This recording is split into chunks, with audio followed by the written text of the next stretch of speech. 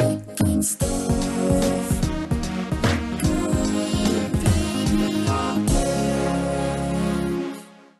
Hello and welcome to another episode of Making Stuff Look Good. Today we'll look at a technique that goes by a few different names, but it's best known as image-based lighting, or IBL. IBL is exactly what the name implies, lighting based on data stored in an image. Before we break into some code, let's have a super quick high-level overview of physically based shading.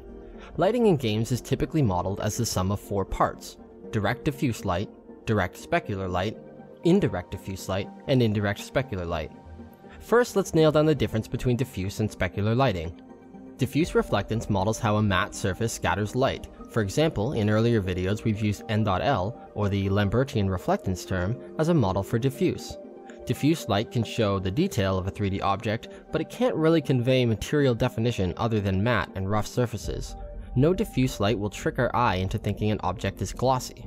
For this, we need specular reflectance, where a matte surface scatters light in all directions. A very glossy surface will mostly bounce light in a single direction. The more that reflection direction aligns with the direction to our camera, the brighter the apparent reflection is. The relationship to view direction is what makes highly specular materials appear glossy. As the camera moves about, the light appears to dance along the surface of the object, just like polished metals and plastics do in real life. Now let's look at the difference between direct and indirect lighting. Direct lighting is what we calculate given a specific light source, like a directional light or a point light. So our Lambertian reflectance from before can be more specifically classified as a model for direct diffuse. This is how we model a strong light source in a scene. A directional light representing the sun is a typical use case for direct light, but a single torch in an otherwise pitch black cave would also be a good candidate for a direct light source. Indirect lighting is a model of what happens to our direct light and other less important light sources after they hit the surface of an object. When light rays hit a matte object, they absorb only part of the light, scattering the remainder in all directions. Those rays then hit other objects which partially absorb the light before bouncing the rest. This continuous bouncing illuminates more than what was hit directly by the light source, and we call this indirect diffuse lighting. Finally, in the case of indirect specular, we are modeling how the light bouncing in the scene reacts to highly glossy objects. Depending on how glossy the material is, this light can range from a soft shimmer of objects to a perfect reflection of the surrounding environment. In an accurate simulation, when rendering a pixel, we'd know all the lighting that contributes to that pixel. But in reality, even a scene with a single key light source and just a few objects to bounce off of quickly becomes highly complex if we want to know all the light that bounced around and ended up illuminating our pixel. Enter IBL, a way of modeling the indirect lighting of a scene. We'll continue on ignoring direct light and focus on light bouncing all around the environment. Rather than calculate all the ways light bounces, what if we capture the way light looks from a single point in all directions and store that into a lookup texture? The lookup would only be correct for a single point, but it happens to be a good enough approximation for other nearby points. The texture we store this capture in will be a cube map. Cube maps are special textures that can be sampled using a 3D texture coordinate which corresponds to a normal direction. You can imagine this as having a cube with a different image on each of its 6 faces pointed inwards. If you have a point directly in the center of the cube and specify a direction, you'll hit exactly one texel of the cube map. So, if we wanted to create a cube map that captures lighting information in our scene from a specific point, it would be like having 6 cameras, each with a 90-degree field of view, such that they all form a cube. To keep things simple, we won't concern ourselves with capturing data from a real scene, and instead, we'll use some nice-looking pre-rendered cube maps made specifically for IBL, which I'll link to in the description. Let's start with the indirect diffuse. Here we have a beginning point for our shader that takes an albedo and a normal map. Right now it calculates the perturbed world space normal using the map, but then it just returns the albedo color as is. Let's make the object diffusely lit using our cube map. We'll start by adding a texture property to the shader where we can assign a cube map. It will default to black so that when no cube map is set, the object is unlit.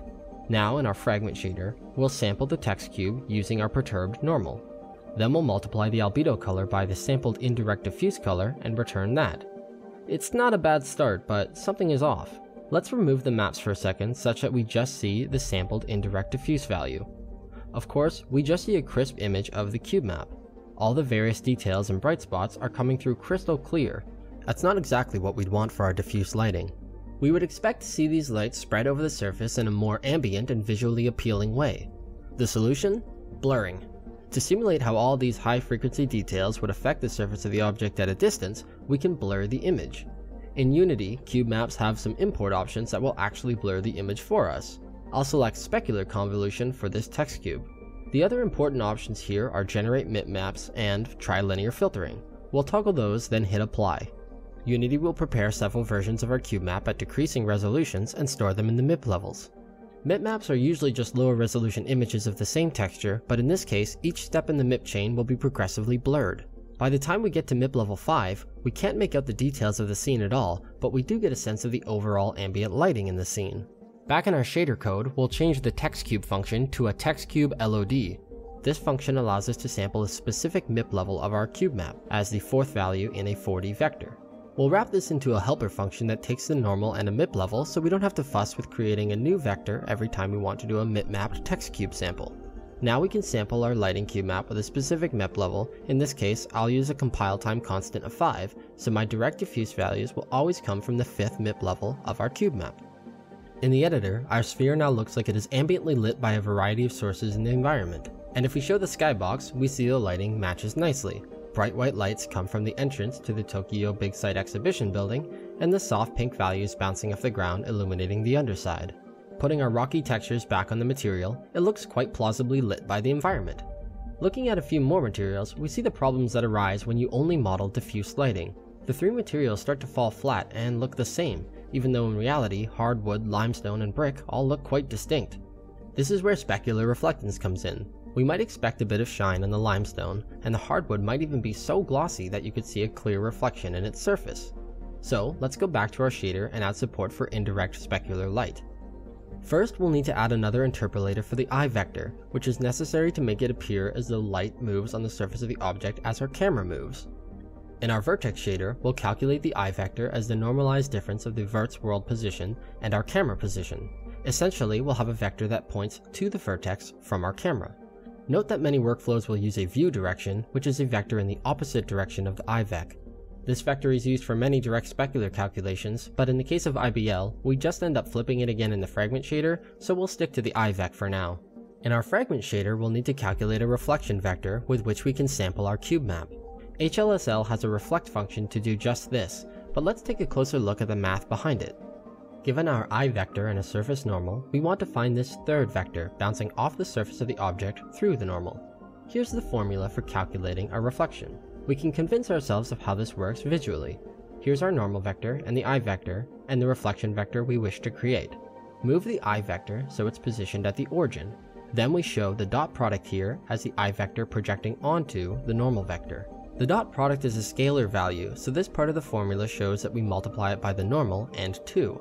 And finally, we see this term is a vector subtraction from the eye vector, which brings us to this point, et voila, our reflection vector. Sampling our cube map using our new vector, R, and simply returning that, we see we get a perfect mirror. Things start to get a bit too noisy though if we perturb our normals. In reality, few objects are perfectly reflective like this. We instead need a way to show gloss values that are imperfect mirrors. But what does imperfect mean in this regard? Picture the surface of the object at a microscopic level as one which is made up of millions of tiny mirrors. For our super glossy object, the mirrors might all be perfectly aligned with the surface, thus we always see a crisp reflection. But if the mirrors instead are slightly misaligned, the reflection at any given point will actually be a sampling of several neighboring light values mixed together. Back at a macroscopic level, we refer to how aligned the microfacet mirrors are as the gloss value. Note that some artisan workflows will favor the inverted definition of roughness, which is just 1 minus gloss. Recalling our diffuse lighting from earlier, we use the MIP levels of the cube map to store progressively blurred images. These blurred MIP maps will surface again, because each level functions as a less than perfect mirror, modeling how aligned the microfacets are. So rather than sample a constant MIP level like we did with diffuse, we can instead expose a parameter for how glossy the object is. I convert this value to roughness and then multiply by a constant representing the number of MIPs we want to use. In doing this, we create a linear relationship between our gloss slider and which MIP level we want to sample from. Many workflows and PBR shaders will define the relationship as some sort of curve, but we'll stick to a line to keep things simple. We can combine the diffuse and specular contributions and use our gloss sliders to create some better material definition for our 3 examples. Before we finish up, let's also make a slider for reflectivity so that we can control how much we see of the reflection. To keep things looking somewhat plausible, we'll have the diffuse color get darker as the object becomes more reflective. This is a pretty naive way of modeling energy conservation, a concept that is essential to physically based rendering. Ideally, we would provide a specular color or derive one using metalness calculations, but we'll save that for later. So now, with just our cube map, albedo and normal maps, and our gloss and reflectivity sliders, we can create a pretty compelling range of materials. We can make materials that read as shiny and wet, or dry and matte, with a nice range of values in between. IBL provides a unique way of illuminating our scenes, and it's a common staple of more fleshed out PBR shaders, if only for the indirect specular values.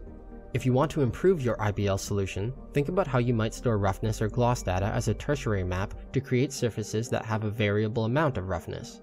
You could also provide a specular input and, instead of a fixed reflectivity value, derive how reflective the object is based on the intensity of the specular value at each fragment. And try bringing in a Lambertian light source back into the shader code to create a mix of indirect light from IBL and direct light values. Before you know it, you'll be halfway to a pretty compelling PBR shader. The shaders used in this video are available on GitHub and linked in the description below. I'll also point you towards FreePBR and HDR Labs SIBL archive, where you can find some excellent texture sets and cube maps for experimenting with image-based lighting. Special thanks to my wonderful patrons who will always compel me to keep making these videos. You the best. And as always, thank you all for watching, keep on making those video games.